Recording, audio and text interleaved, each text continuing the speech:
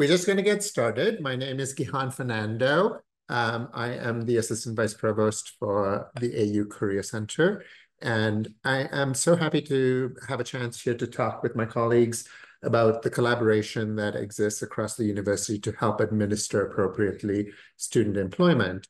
So let's start quickly with a little sense from our audience as to why did you choose to come to this session? What are the reasons that you thought might be useful for you to be here? Ashley, help us. Student employment is a big factor when it comes to retention and success. Yes, and in fact, that was the reason that we proposed this session, right? Was that it is really tied both because students need to make money. We know that that's an important part of their, ability to stay and to succeed. But also, I think that there's a lot of research about the connection that happens when a student gets to know a staff or faculty member pretty well. And if you're working with them, likelihood is good that you're going to have a stronger connection and tie with somebody who would potentially be a mentor.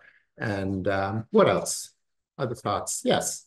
David, I just transitioned to a job where I'm supervising student workers, so yes, desk workers. So I manage them and I want to help them kind of build the skills to be marketable once they leave campus. Wonderful.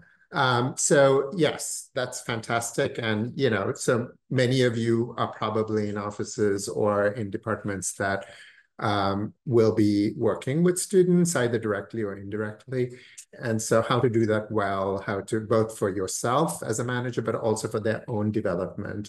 And we're going to have on our panel today, Rebekah Smith, who is from the library, which is a big hirer of students, who's going to be sort of our little bit of a case study in how this all works, right? And an example of how to do some of those onboarding and other functions well and effectively. Anything else? And anybody in the chat, feel free to pop things into the chat if you have thoughts or questions of that as well.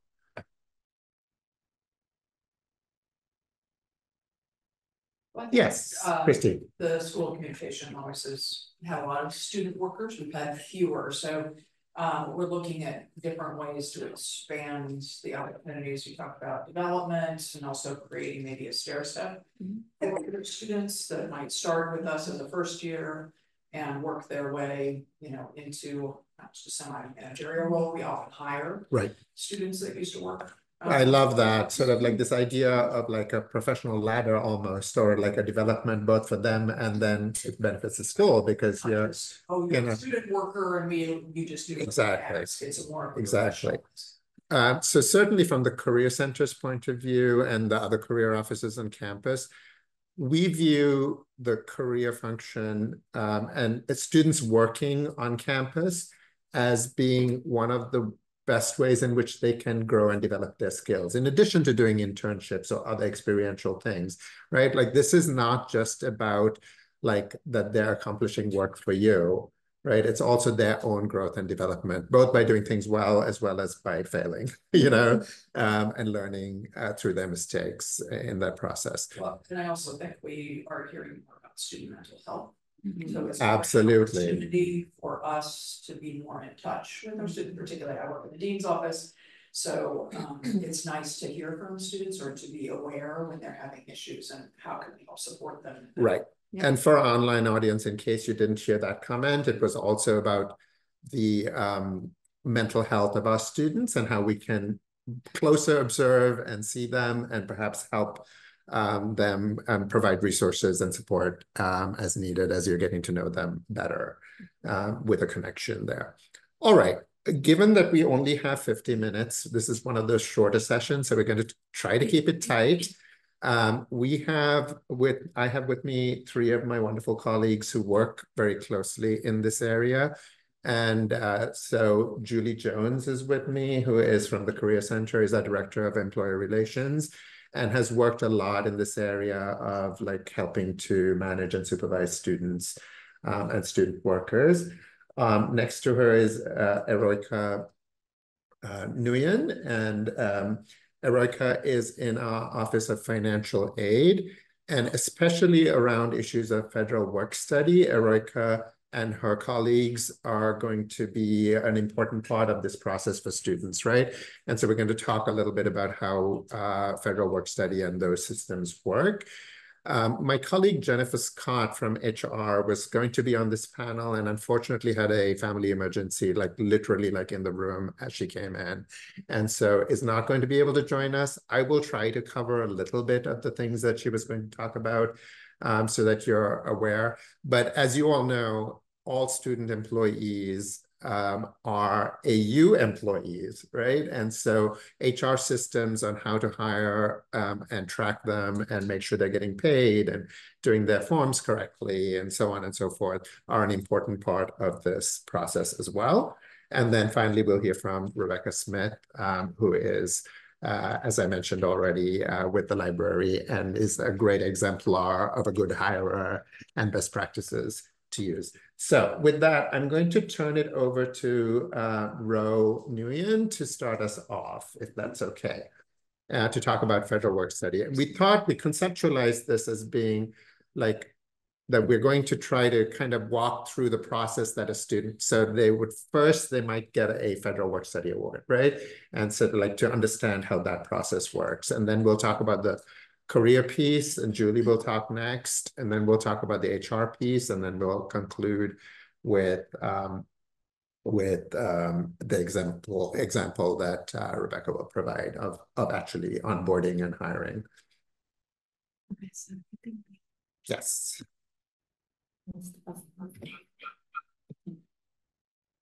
Hi, everyone.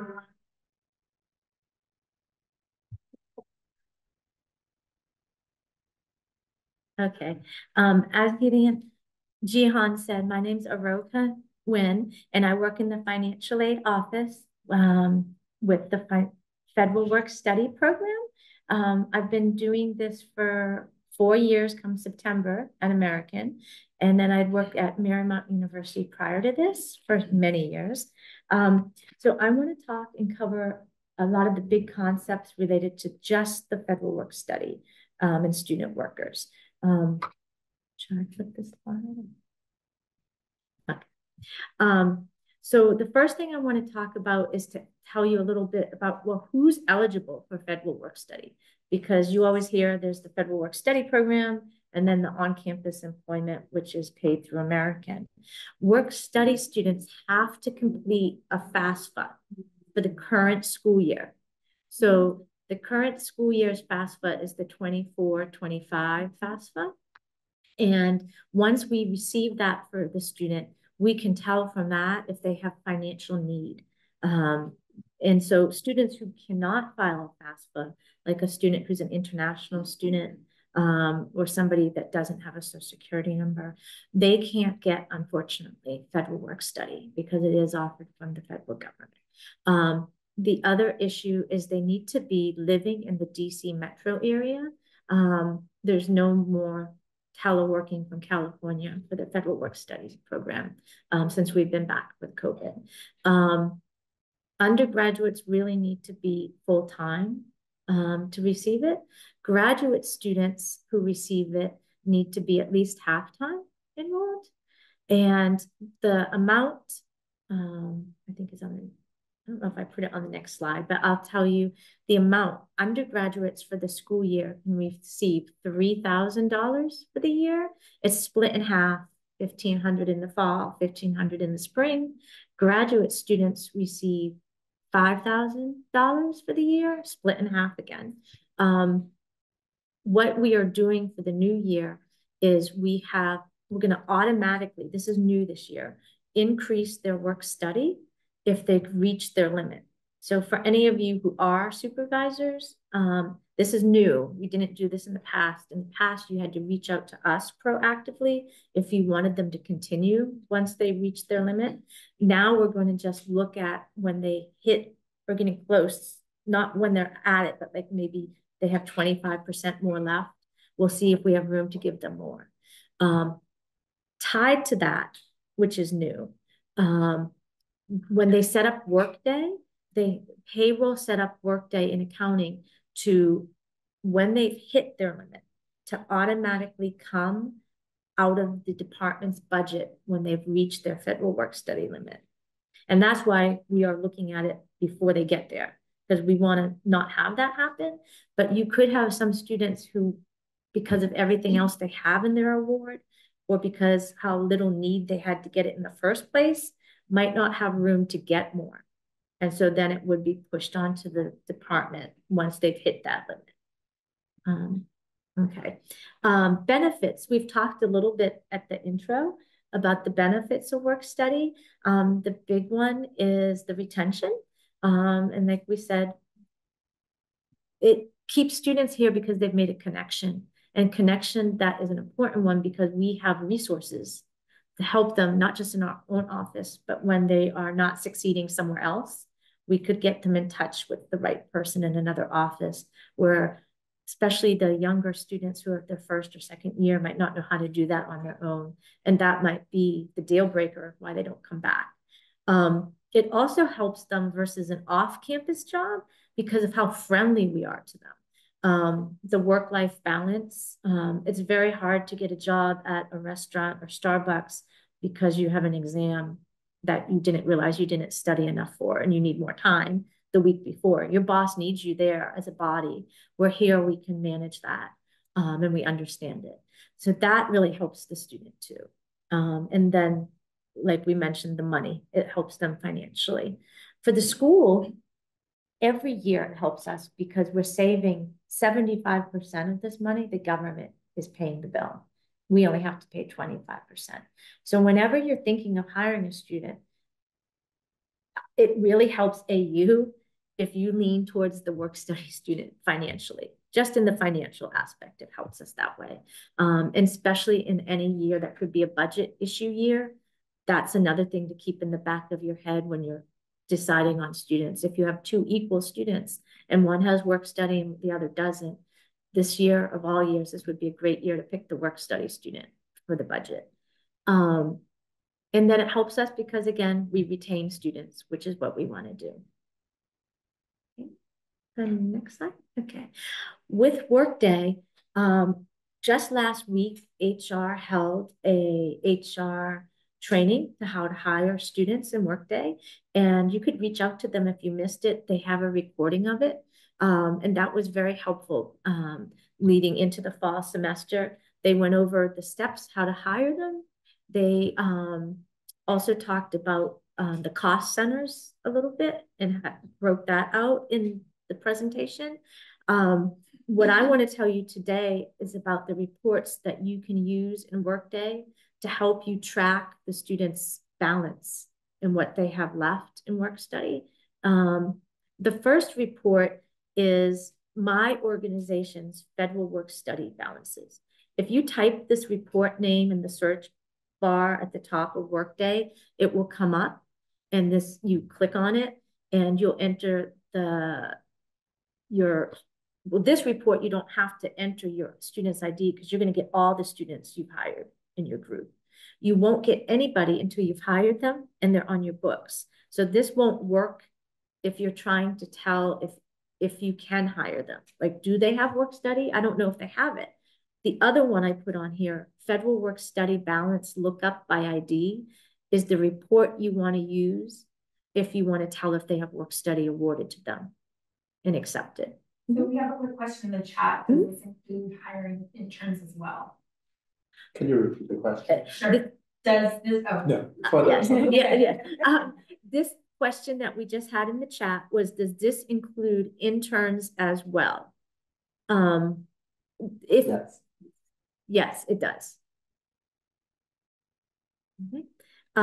So you want to use the second report I had on here to tell if they have work study. 2 minutes, okay. And then the top report is the report, the organization's work study by balance, is what you'd use bi-monthly, maybe every payroll, to see where they are on how much they have left to earn before they reach their maximum. If you have any questions about payroll, that you would direct to payroll. Like if you're thinking something doesn't look right when you run that report. If you need help on the hiring part, you would direct them to Yolanda Francis and HR. The last thing I want to talk about is American University offers a public work study program, which I help Shirleyne McDonald run in the financial aid office. These are job opportunities for students to do work study, but out in the community, which in the past, they would have been just volunteering and not getting paid. The government wanted the people who need money too to be able to volunteer. Some students need money and they couldn't volunteer if they couldn't get a job. They can't volunteer and have a job. This is too much while you're a student. So this is a way students can help in the community and do outreach, but be paid at the same time. These jobs are posted on the Handshake website, and they're labeled so students can find them. If they search PSWSP, they'll be able to find the positions.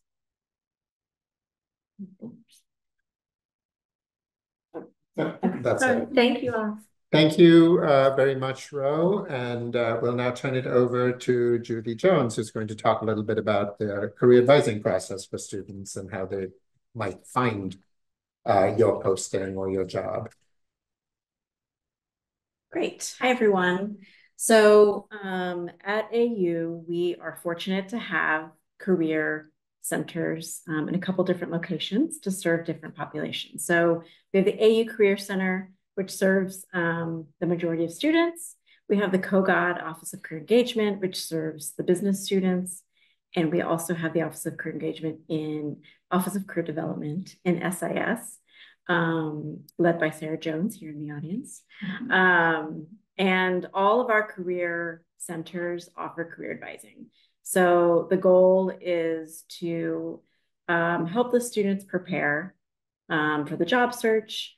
We offer career advising appointments, so students can make appointments to sit down and talk one-on-one with an advisor at any stage. It's never too early.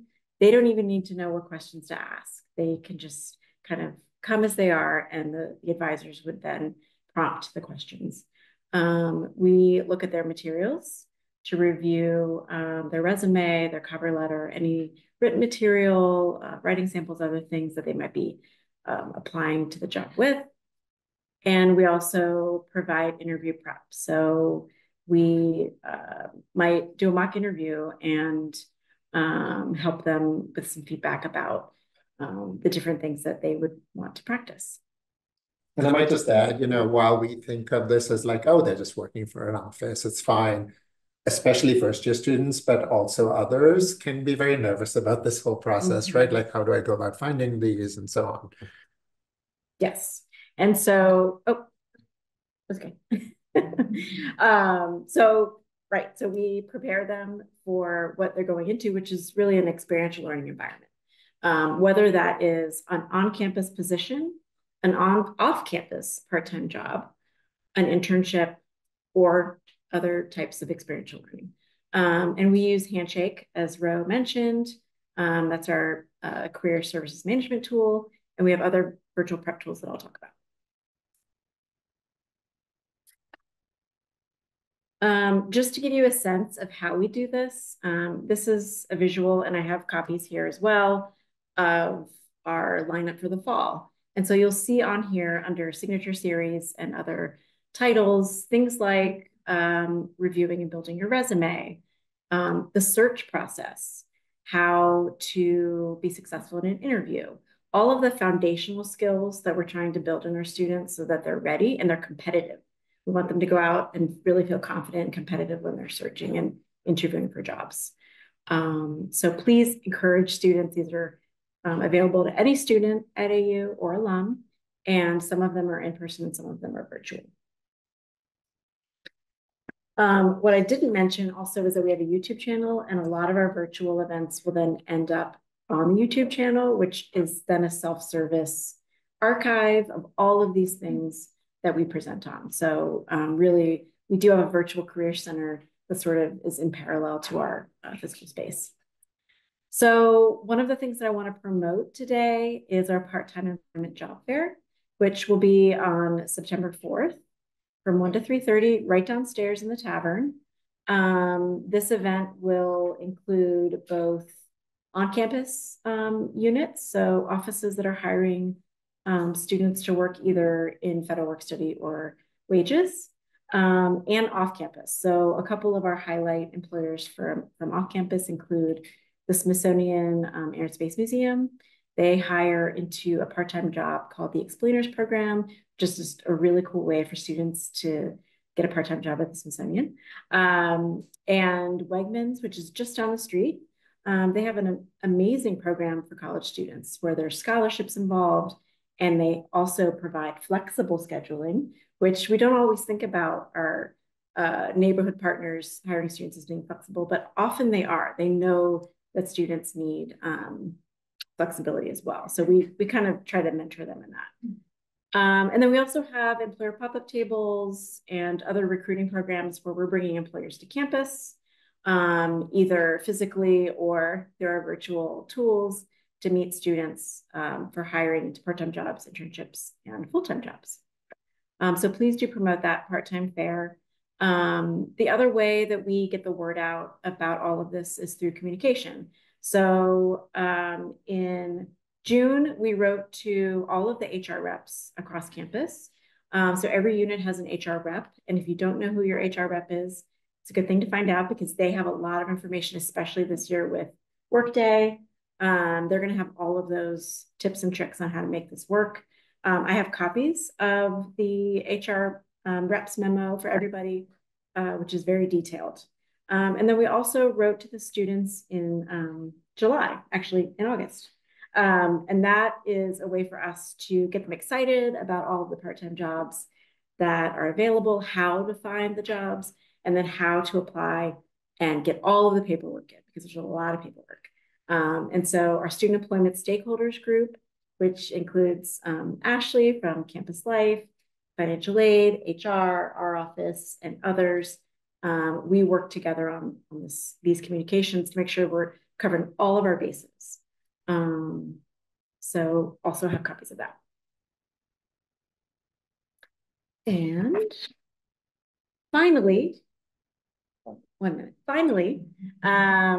we have a student jobs page, which really serves as the student employment hub. So it's really easy to find, american.edu/student jobs.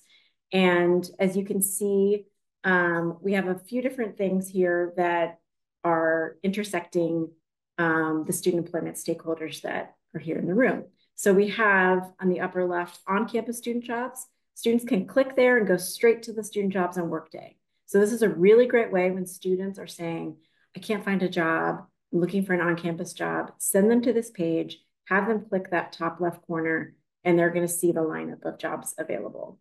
We also have links to Handshake, which over 100,000 positions posted each year, jobs, internships, part-time, all types of positions. We have partners like DC Reads, which is one of our public service work study program partners. We have a map where we've sort of looked at the neighborhood of Tenleytown and what are the different areas of commerce that students might find employment. And we've mapped that out for them by neighborhood. So students who are new to the area can look at this map and sort of see what is available around there. And then we do outreach to those employers to say, hire AU students when they come apply. And then other links on there as well. We have a part-time employment webinar that's a little bit further down the page, which we just updated this morning. And so we do those live. And then we also have this as evergreen content for students to learn about how to find a job and other resources. So that's my time. And turning it over to Gave her the hook. So as I mentioned earlier, unfortunately, Jennifer Scott had a family emergency and couldn't be here. So I'm going to just do my best to sort of lightly cover the slides that she had and the important points of information. But I certainly don't have the level of depth of information that she has. What Julie said earlier about consulting your HR rep, knowing who your HR rep is and then consulting that person is your best solution, at least as a first step, right? And HR is itself very able to help you all with more directly if you have more advanced questions about this. So the hiring process, this is pretty self-evident, right? You create the job in Workday, you post the job, you then go ahead and recruit for the position, and then you hire, right? This is fairly standard, and sort of is the timeline by which you would go. Go ahead, advance the slide, thank you. And so a few pointers about when you're creating a student job posting, things to think about, right? Other items that are listed a little bit here on the screen, detailed but brief, right? Like, so you want to find that balance between those two things. You should be listing the salary range, because that is going to be an important point for students to know how much you are able and willing to pay. And don't put something that you can't, that you can't afford. Yeah, we had asked we had asked a clarifying question, and if you only have the minimum wage, yes, you can just post the minimum. That's your top. Yes, that's perfectly appropriate. Right, exactly. Thank you for that, Christy. Christy's comment for those online was that you don't have to post a range, you can just post an amount if that's specifically what it is. Yeah. Qualifications and requirements that you're looking for should be listed. And this is something that we are also encouraging, is that so that you think about this not only from the perspective of the needs of the office, but from the needs of the development needs of the student, is that you think about framing outcomes for them. Like, what are they going to learn from this? And they could be fairly simple things. Like, you might think, well, I'm hiring in the library and they're going to sit at the front desk and check people in or check books out or whatever they do in the library. And, there's not much in the way of learning there. No, there absolutely is. The number one reason that people get laid off from or get fired from their work, especially new employees, is lack of timeliness. Right. So like being able to show up on time is like a really important baseline function of any job, sort of responsibility and self-management, those kinds of skills. And so you might think about, like, for whatever it is that you're posting for, what are the skills that the student is going to acquire, whether it's communication or teamwork, and to do a little cross-pollination with the work that my office does. We have a whole list of transferable skills, or what we call career competencies, that are well validated as being things that employers are looking for, right? So you can help them while you're helping yourself in your hiring as well. And another question in the chat. Can you clarify the current rates for undergrads, grads, and PhD?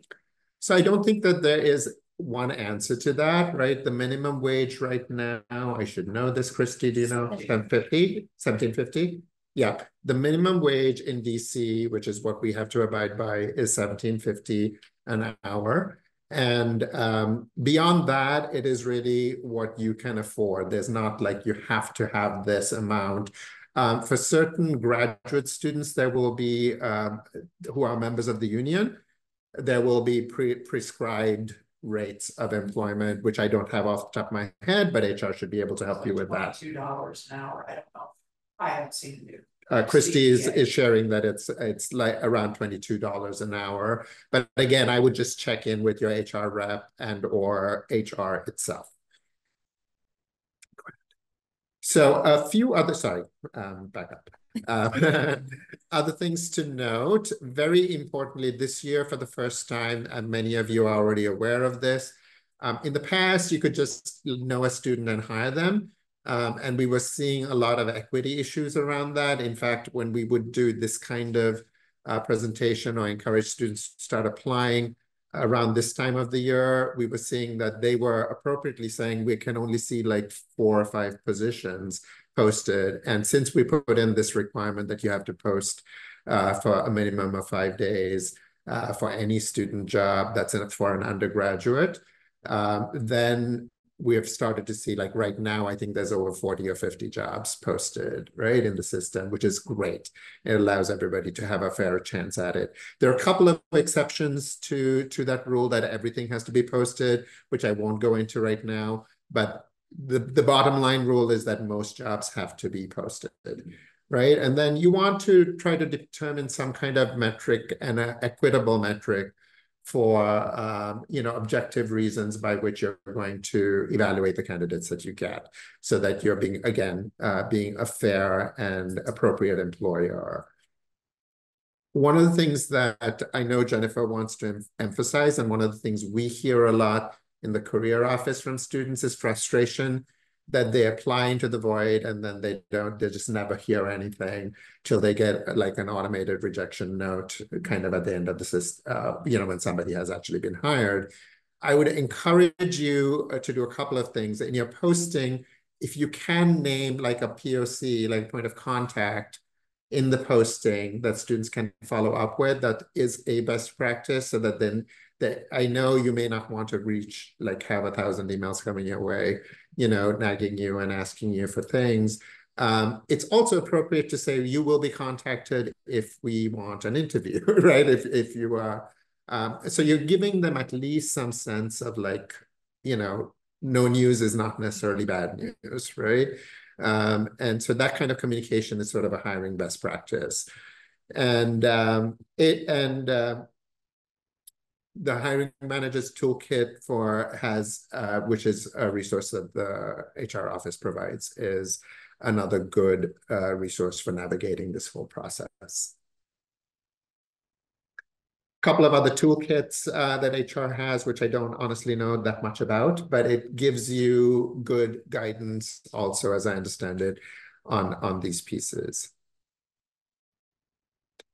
Oh, very important, right? The I-9 process. This is super important. So there are government forms that you have to fill, that student employee has to have filled out and has to have verified official documentation.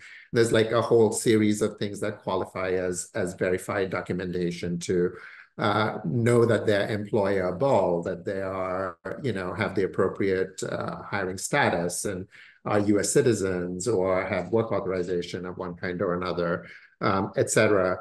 And the most important thing to note is that if they have not filled out and completed the I-9 requirements by the 3rd day after their first day of work, then we may have to lay them off, right? Because we are then as a university out of compliance as an employer if they haven't filled out those forms. So you should be on top of your student employees also about whether they have completed these forms. And again, if they're having trouble with any of this, you will want to have them contact HR and make sure that they're going forward with this.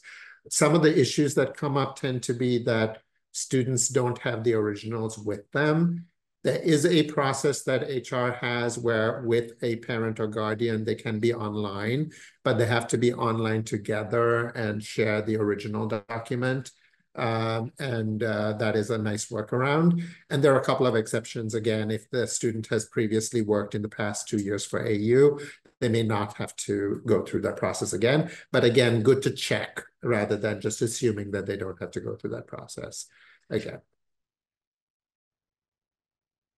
And with that, I'm going to turn it over to Rebekah to talk about the case study for the AU library. And miraculously, we're on schedule.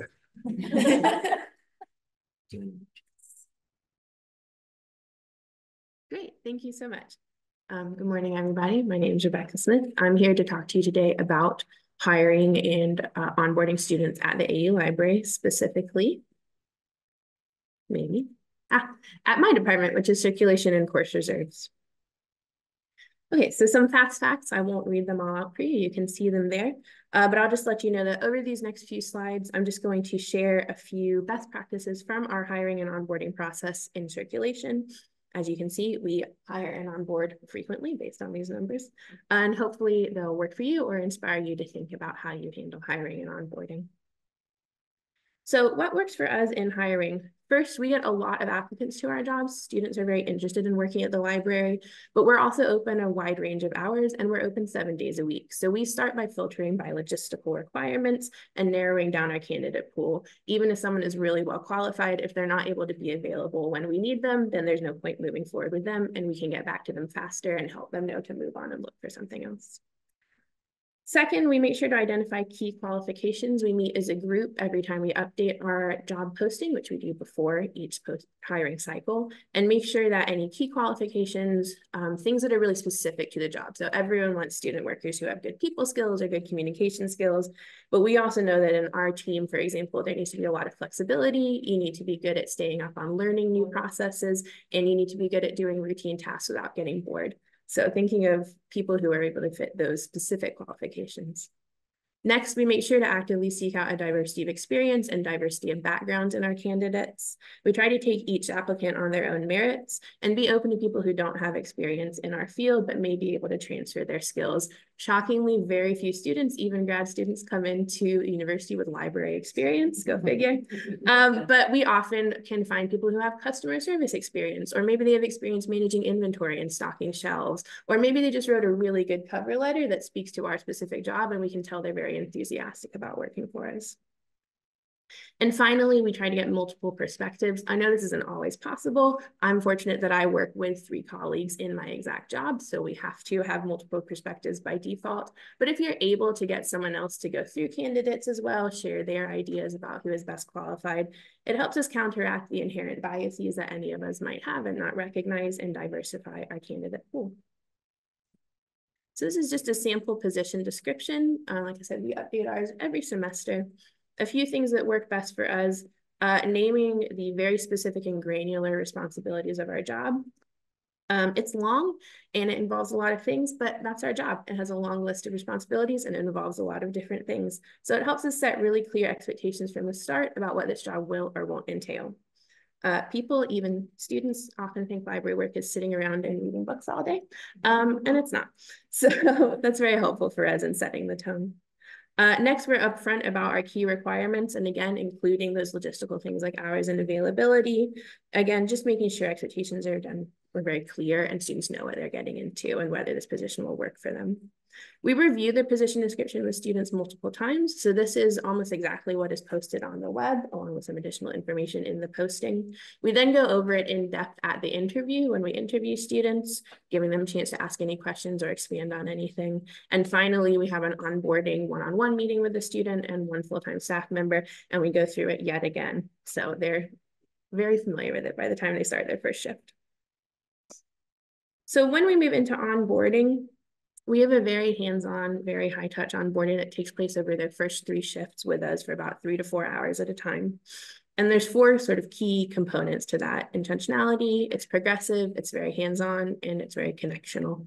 So what that looks like is it's planned in advance and down to the minute. We have a great little checklist that all of our staff use to make sure that when a student comes in for that shift or comes off a break or is transitioning between activities, we know exactly where they're going next. It's all road mapped out. The lessons build on each other. That's what I mean by progressive. We start with very general information about the library, your colleagues, the context in which our team works within the library overall, and then on to very nitty-gritty information, what softwares you'll be using, what kinds of services we provide, what's expected of you when you're helping users or working in the stacks. Love that for me. Next, we alternate between theoretical and practical lessons. That's what I mean by hands-on. We have a set of modules that we developed to give kind of the more straightforward information. So we might teach a student about a system and then have them practice with an exercise signing into that system and printing a page from it. If they're learning about something like the Library of Congress call number system, then we have them practice hands-on by building a card or pulling books. So we're just trying to reinforce everything that is learned along the way and building in multiple check-in points. So anytime there's confusion or something's not hitting right, we know to follow up and spend some more time with them on that. And by connectional, I mean that we build in right from the start multiple opportunities for students to meet all the people they'll be working with. Again, we work a 7-day schedule and we work a hybrid schedule, so it's not always easy for them to know who's going to be where and for full-time staff to get to know the new students. So being very intentional about that, having multiple meetings. We have a photo wall, we enjoy that a lot. And also we have a shadowing program. So our returning student workers will work one-on-one with the new students to show them basic tasks and get them oriented and really help them start feeling plugged in from the get-go. So as you can probably tell from just that very brief description, it's pretty intensive for us. We spend a lot of time, energy, and resources in the hiring and the onboarding process before a student has even really started doing any meaningful work with the unit. We think that it's worth it because the bottom line is that investing in student workers pays off. The work that we put in hiring and onboarding, we really see it makes a meaningful difference. It sets our student workers up for success from the get-go. And as a result, we see really high retention. About 90% of our students stay with us semester on semester, not counting study abroad or graduation. And our students are eager to work for us. They love to recommend us to other people. About probably 20 to 30% of our students have been referred from our current student workers. So we know that it's working well.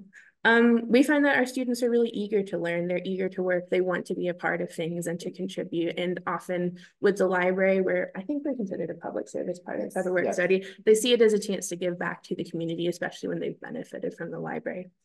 So I know not every department is that exciting, but hopefully you can find a way to inspire student workers. We also believe that our students are capable of great things. We actually have 3 levels that our students can sort of move up in the ranks from level 1 to 2 to 3. And so we provide them at each level with new opportunities, new chances for advancement. And we really, are able to put a lot of trust in them, and they reward us by contributing a lot of value to what we do. We literally couldn't keep the service point open and provide the services we do at the level we do without our student workers. For students, I know we've mentioned this before, but we like to try and be considered a safe place to learn. We do consider our students real workers. We want to hold them accountable, help them gain those professional skills, be career ready, but in an environment that is supportive. They know that they can make mistakes, they can ask questions, and it's going to be a chance for them to learn and be supported in that. And then finally, I know it's already been touched on, but just to reiterate, student employment is a huge part of the student experience at AU, especially for students who need a job, who need that money. When we hire and manage our students with intentionality, we can empower them through their work to get connected, find a place to belong, and plug in to AU. So I won't go through this part because I could do a whole presentation just about everything else we do with student management, but I will say that in our team, we are in the middle of a lot of ongoing conversations. We're always talking nonstop about how to be the best managers we can and provide students with a great work environment. So if this is something you're interested in, I would love to have you reach out. Let's get connected. My coworkers and I in this direct student management role are really looking to build those connections across campus with other student managers, try to share tips, tricks, information that we think might be helpful. So we love to build that community with you. Thank you. Thank you so much. So now we have some time for, not a lot of time, but we have some time for questions. And also I'd love to hear comments from you all. If, for example, you have a practice in your office that has worked really well for you, I'd love to share with the community so that we can amplify those and borrow and be better as a whole. I have a question. Yes, Tiana. For the part-time student there, so I work in the Office of Enrollment. I have 40 undergraduate students on staff as AU ambassadors. I oversee the tour guide program here at AU. It is one of the more selective positions on campus, just with the number of spots that we have available. I wanted to ask if it's, so my hiring timeline, tours start the week after this fair is happening. Is it possible for those of us who we've wrapped up the hiring process for the fall, can we still table? I have over 130 applications that we got for this fall semester, and I have 7 spots. So being able to have FaceTime, the value in the fair I think is great, but I wasn't clear on can those of us who I know that we're going to open it up again to have FaceTime with students that kind of explain here are the expectations, here's the position. Yeah, I can answer that. Sure, I think that makes sense. And there are, yes. There are currently 16 tables and there's about 22 left. So you still have an opportunity to sign up. And I think that would be really helpful in terms of the next stage of your hiring process to be able to make those connections and give some of that information. So I absolutely think that's appropriate.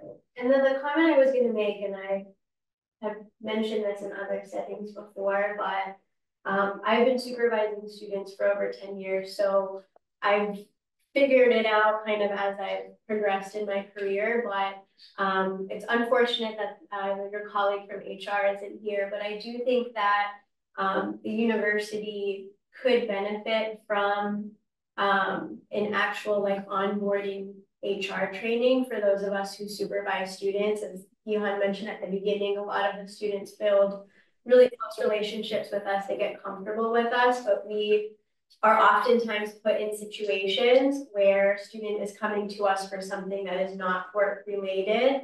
And so knowing when you're a confidential resource, when you need to fill out a care report, when I accepted my job in admissions, it was not to supervise students. And so I don't have a background in counseling. I don't have, when I started this job, that was not part of my onboarding. And I think that there would be value for the university to incorporate into onboarding for individuals that specifically supervise students, for there to be, some sort of training for us that, okay, if a student is coming to you and they've been sexually assaulted, like, what do you need to do? If someone is threatening to harm themselves, like, over the years, like, now I know like where I need to go, but as a young professional, first time supervising students, I think that there's value in that being provided. Thank you, Gihan. The comment for those of you online was that it would be really useful, especially for new supervisors, to have a resource from HR, like an onboarding training or a resource toolkit about ways in which you would handle particularly difficult issues around things like where would you deal with, help a student go if they had a sexual assault issue or other such difficult situations with a student that you would need to work with. Yes, there's a question in the there is a question online. So is there guidance available for hiring and working with students as research assistants? So I would say that everything we have talked about applies across the board, right? Like all the pieces that we're talking about, it's not really distinguished by the kind of job that they have at AU, but if they're going to be working, whether it's with a faculty member as a research assistant versus being with a, one of the offices like ours or any of you in the audience, basically the same. I don't know if you all have any additional pieces that you want to highlight.